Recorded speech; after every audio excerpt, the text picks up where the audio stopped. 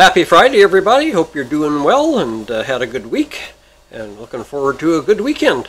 It's a beautiful day here today. You look out the window and it's bright sunshine, and this looks wonderful until you look at the temperature. And then you see it's minus 23, and you kind of go, ooh, yeah, I don't think I want to go out there. Anyway, that's what the weather's like here in beautiful Regina, Saskatchewan. I don't know what it's like where you are, but I hope you're enjoying your day anyway. All right, let's get on with our normal Friday routine. We have two shout-outs today.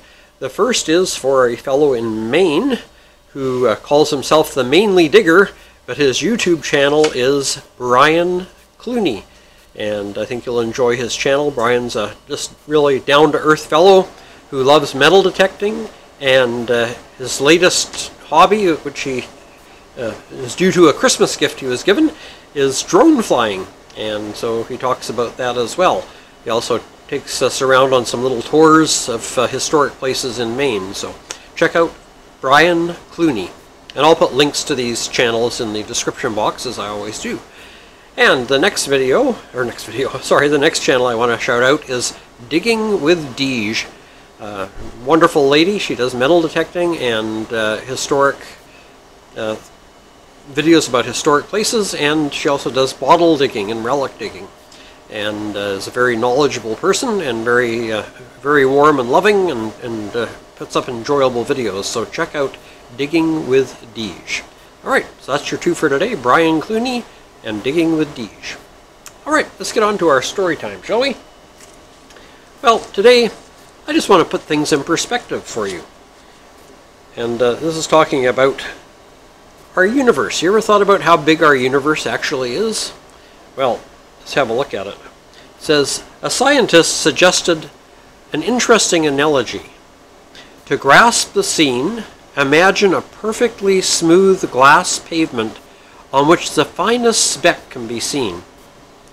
Then shrink our sun from 865,000 miles in diameter to only 2 feet.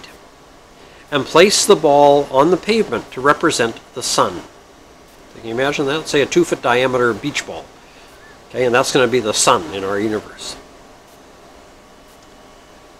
Step off 82 paces, about 2 feet per pace, to represent proportionately the first planet, Mercury, and put down a tiny mustard seed. So think about that. You've gone from a 2-foot diameter ball to a mustard seed, which is, well, tiny.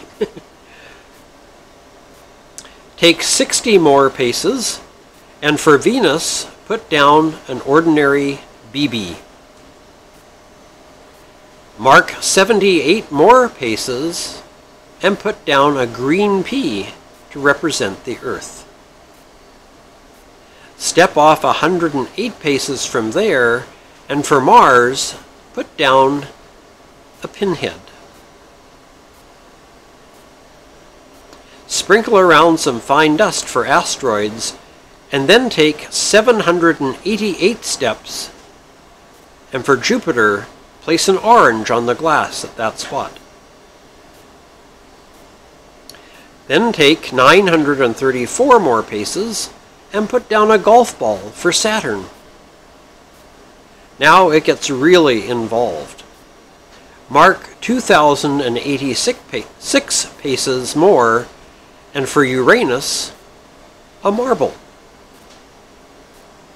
Another 2,322 steps from there, and you arrive at Neptune. Let a cherry represent Neptune. This will take 2.5 miles, and we haven't even discussed Pluto. If we swing completely around, we have a smooth glass surface 5 miles in diameter, yet just a tiny fraction of the heavens, including Pluto. On this surface, 5 miles across, we have only a seed, a BB, a pea, a pinhead, some dust, an orange, a golf ball, a marble, and a cherry. Guess how far we'd have to travel to Guess how far we'd have to go on in the same scale before we could put down another 2-foot ball to represent the nearest star. Come on, guess. I'll give you a few minutes. 700 paces? 2,000? 4,000? No, you're way off. We would have to go 6,720 miles before we could arrive at that star. Miles, not feet. And that's just the first star among millions. In one galaxy among perhaps thousands, maybe billions, and of all its perpetual motion, perfectly synchronized, the most accurate timepiece known to man. Phenomenal, isn't the word for it? Pretty amazing, huh, when you think about that. You'd have to need a 5-mile diameter circle just to represent our solar system, not including Pluto. Wow. It does kind of put things in perspective. I remember once a great evangelist would always go out in the evening before he preached and stare up at the stars in the sky. And a friend of his asked him why he did that, and his response was, "I need to remind myself how tiny and insignificant I am to keep me humble. And when I look at the heavens, it makes me realize how insignificant I am in the greater scheme of things." So there you have it. You think about that. If a P represents the Earth in a 5-mile radius circle, or a 5-mile diameter circle, sorry, and you're living on that P, how tiny are you? Yeah, that really does put things in perspective, doesn't it? Well, I hope you enjoyed the story time today and gives you something to think about. Well, now it's time for the Groaner of the Week. Well, there was a lovely, passionate, and caring pastor who had one of his parishioners die, an elderly gentleman who had served in the Merchant Marines for years. And the fellow didn't have much, but what he had, he decided that he would leave to this pastor. So the pastor was quite surprised. Well, among the few possessions there was a parrot. And so the pastor lovingly accepted this parrot that had been a long-time companion of this merchant marine. And it didn't take him long to discover that the parrot's vocabulary consisted mostly of cussing, swearing, making sexual innuendos, and telling ribald jokes. And the pastor just wasn't sure what to do about this. He didn't want to get rid of the bird because it had been left to him by this parishioner. But he just, thought, well, I really can't have this kind of a parrot in my home, considering my position in the society. Well, one Sunday after the church service coffee hour, he's discussing this with one of his elderly lady parishioners, and he says, I just don't know what to do. And she says, well, I have a suggestion. And he says, what's that? Bring your parrot over to my place. I have a parrot too. I've had it since I was about 12 years old. And she is the most pious parrot you've ever met. She spends all her time praying. I can hear her.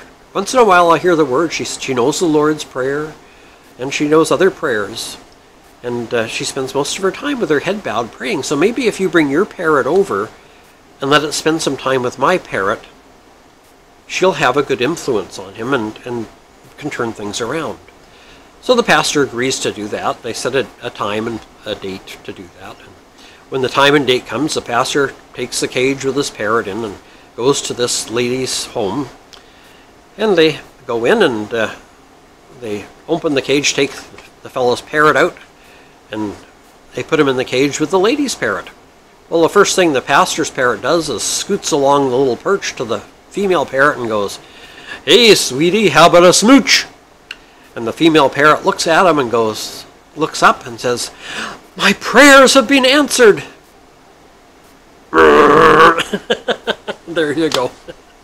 Well, that was quite the groaner. But speaking of lovebirds, well, I don't know if those two parrots were lovebirds or not, but speaking of lovebirds, I received this on Wednesday, a belated Christmas card.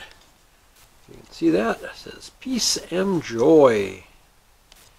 And inside it says, "Ian and Glennis, wishing you joy in the traditions of the season." Sorry, I got my tongue wrapped around my eye tooth and I couldn't see what I was saying there for a moment.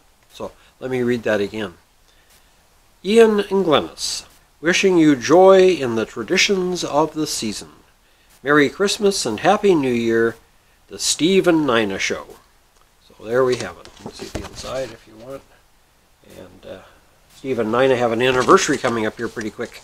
So if you know Steve, if you watch the Steve and Nina Show, you might want to pop an anniversary card in the mail to him. It might get there late now, but hey, as they say, better late than never, right? Except in the case of a stay of execution, which, yeah, late doesn't do any good, right? Anyway, until Tuesday when we do something fun in the kitchen, take care, stay safe, and God bless.